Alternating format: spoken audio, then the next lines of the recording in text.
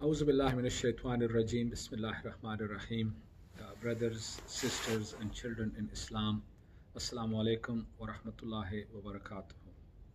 Today we come to the third juz or the third para of the Noble Quran, and this consists of the remainder of Surah Al-Baqarah as well as a major portion of Surah Ali Imran.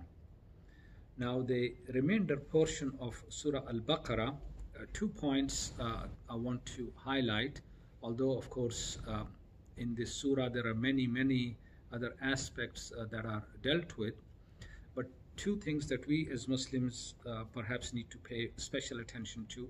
The first is that in this surah Allah subhanahu wa ta'ala commands the prohibition of riba.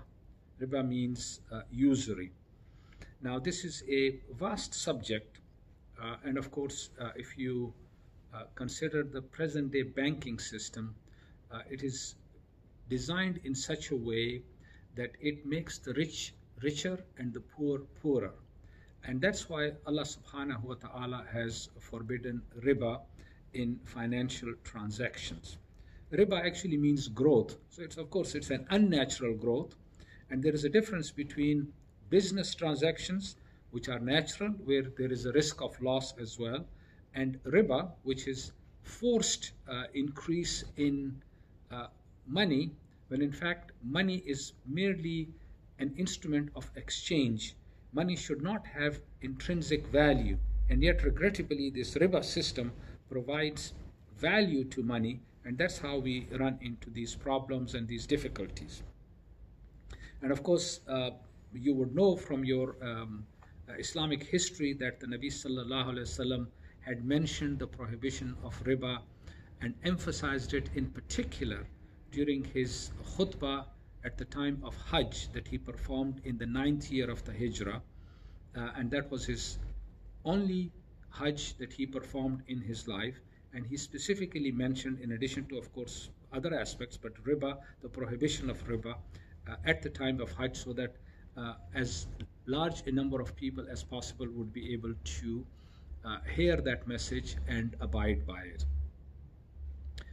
And this surah concludes with a beautiful dua that I think we all need to pay attention to and recite it as much as we can, because it is really a moving dua in which we beseech Allah subhanahu wa ta'ala for guidance and beg him not to impose a burden greater than what we can bear. And so the surah that started off, Surah Al-Baqarah, started off with emphasizing that there is no doubt in this Quran and that it has guidance for the muttaqeen. It concludes once again with a beautiful dua that we always need to turn to every time that we are either in difficulties, or even if we are not, then we should always be cognizant of Allah's power presence and seek His blessings and His mercy. Surah Ali Imran, as the name suggests, relates to the surah relates to the family of Imran.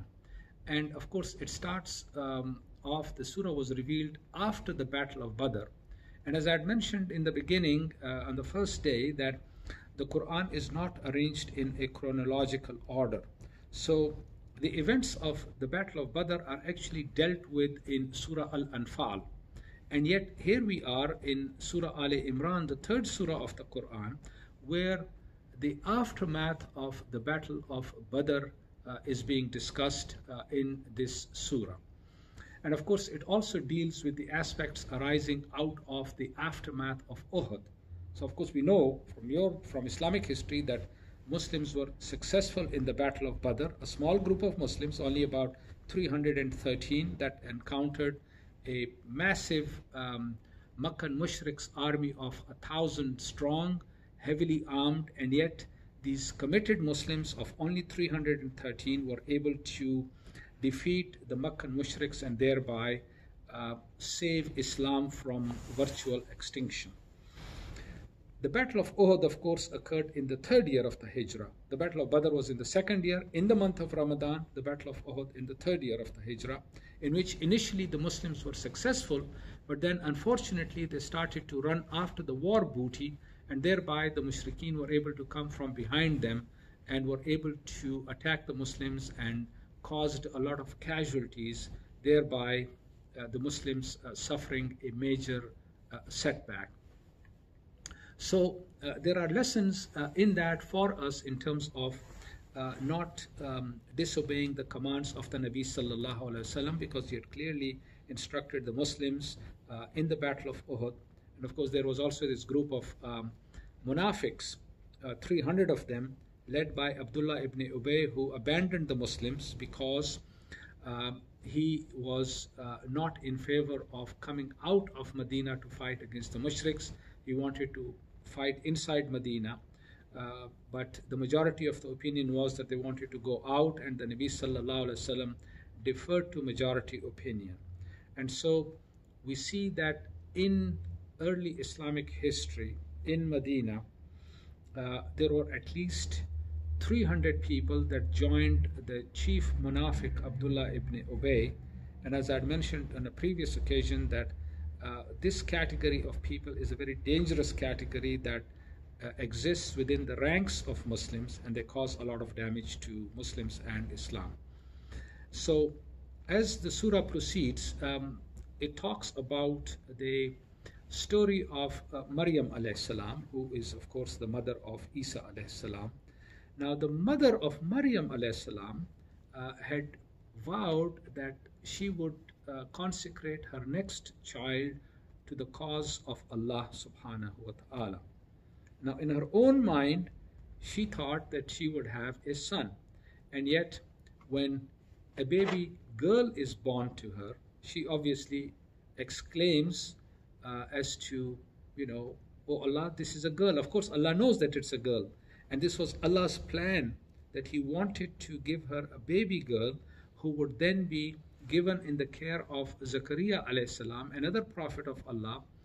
And Allah took this responsibility that he was going to look after Maryam alayhi salam, because he was going to put her through a very, very serious test, and that was to give her a baby without any human intervention, that she was not married, that no human being had touched her, and yet Allah subhanahu wa ta'ala granted her a baby. This was a miracle of Allah. This is what Muslims believe in as well, that the birth of Isa alayhi salam was a miracle of Allah. And when people said, well, how can a woman have a baby without having a husband? Allah reminds us that, well, he created Adam alayhi salam without a mother and a father. So why is it difficult for Allah to create a baby without a father? Allah can just say kun and it is done. Kun fayakun. Allah says be and it is done, and it is complete. So this was one of Allah's miracles that he wanted to show to humanity, that it is Allah's power, and it is in Allah's power to do whatever he wants. And Isa alayhi salam was born through a miracle of Allah, and it is this that we are called upon to believe in. The surah, of course, also talks about the distortions that have crept in the earlier religious communities, who unfortunately distorted their books. They went with their religious scholars and relied on their opinions without turning to the actual books. So today, unfortunately, we have a situation whereby the original books of other communities simply do not exist. They have their own various translations and interpretations, and unfortunately, people have given in their own opinions within them. They have distorted certain things. They have added various things. The only book that exists in its original pure form as it was revealed is the Noble Quran. And that is because Allah subhanahu wa ta'ala himself has vouched for it. We find this in Surah Al-Hijr when Allah says, Inna nahnu nazzalna dhikra wa inna lahu lahafizun. That It is we, that is Allah, who sent this zikr to you, this Quran to you, and it is we, that is Allah, who vouches for its protection, that I will protect it, Allah says. And so that's why the Quran has never been changed one iota. There is not one ayat that has been removed. There is not one ayat that has been added. Of course, Muslims interpret the Quran as they go through various phases of life, that new knowledge emerges, and of course we can look at the message of the Quran in light of the new information that is available. But the original Quran in the Arabic language still exists. A point just to bear in mind and to conclude on this is that a few years ago there was a manuscript that was discovered in the library in the city of or the University of Birmingham in England.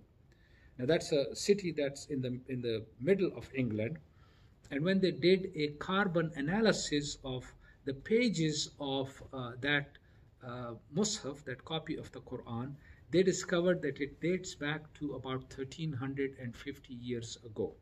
That means the copies that were produced at the time of the Nabi sallallahu alaihi wasallam or immediately after him still exist in their original form at the library in the library at the University of Birmingham. There is no other book that exists in that form of any other religious groups. Although we as Muslims are called upon to believe that Allah sent them the various books, whether it's the Torah or the Injil or the Mus'haf of Ibrahim alayhi salam, which of course doesn't exist anymore, or the Psalms of Dawood alayhi salam, but the Quran exists in its original form, and we can trace it back all the way up to about 1400 years ago, when of course that is when it was being revealed. So we can be really proud of the fact that alhamdulillah we have this noble book in our possession. And it's important that as Muslims we turn to the Quran, especially in this month of Ramadan, because the month of Ramadan and the noble Quran are intimately linked. It was in the month of Ramadan that the Quran was first revealed, and of course after that we know that it was revealed over a period of 23 years. But we need to engage the noble Quran not simply by reading it, but also understanding it, and only then we can begin to implement it in our lives. We pray to Allah to give us the hidayah to be able to understand it and to be able to follow it. Thank you. Wassalamu alaikum wa rahmatullahi wa barakatuh.